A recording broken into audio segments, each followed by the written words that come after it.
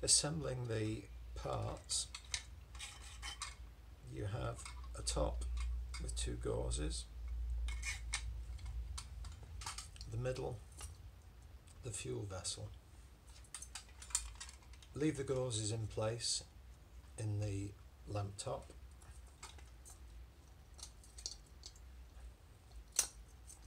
Remove the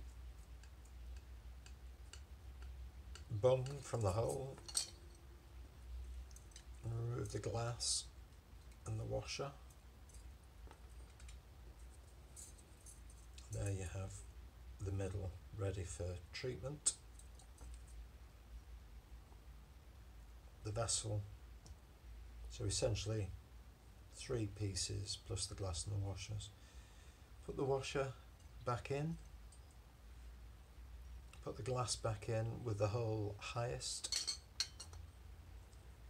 put the washer on top of the glass,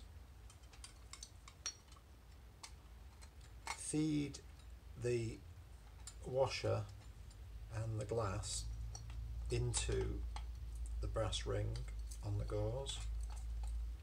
If you see, you can just push it in carefully.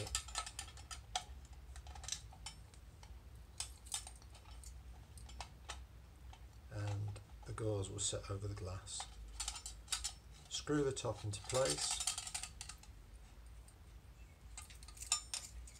Make sure that the slide wire goes all the way up, so tighten a little more. The glass needs to be firm also. A little more and you will see the slide wire, so it's clear there. Take the vessel with the wick. If you raise the wick tube as high as you can, it will shield the wick when it goes into the hole in the middle.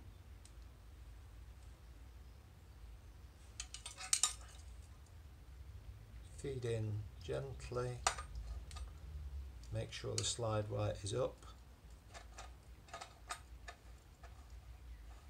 engage the thread and turn, lock,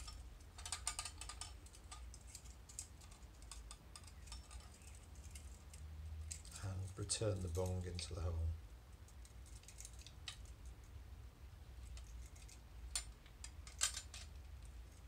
Reverse the procedure,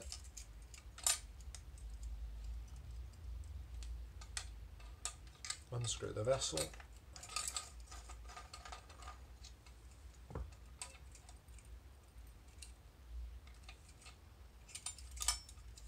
make sure the slide wire is down, unscrew the top and lift off.